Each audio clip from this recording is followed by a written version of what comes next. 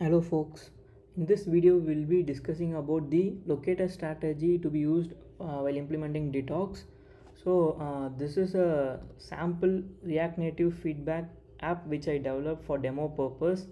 So normally if we want to locate elements such as a header or a text box, checkbox, we'll be using a inspector where we will set the capabilities to launch and install app, and then we will inspect each element to find the XPath.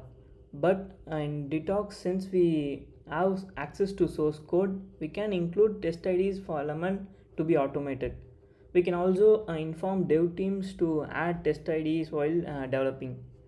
It is recommended to use the test ID, which will work smoothly for both Android and iOS.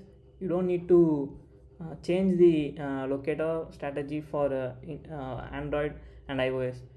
If you follow test ID, you can have the test scripts working for both Android and iOS. So in this video, I will just quickly show you how to add the test IDs. So if I need a test ID for this header app, which I need to validate, I will include test ID app header. Okay, I already provided test IDs for most of the elements.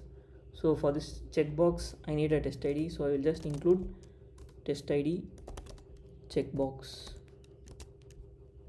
And for the submit button also I will follow the same procedure to include the test ID value. So this is how you will provide test ID. Now you can directly use this test ID in your detox test scripts by using this element find by.id. Thanks folks.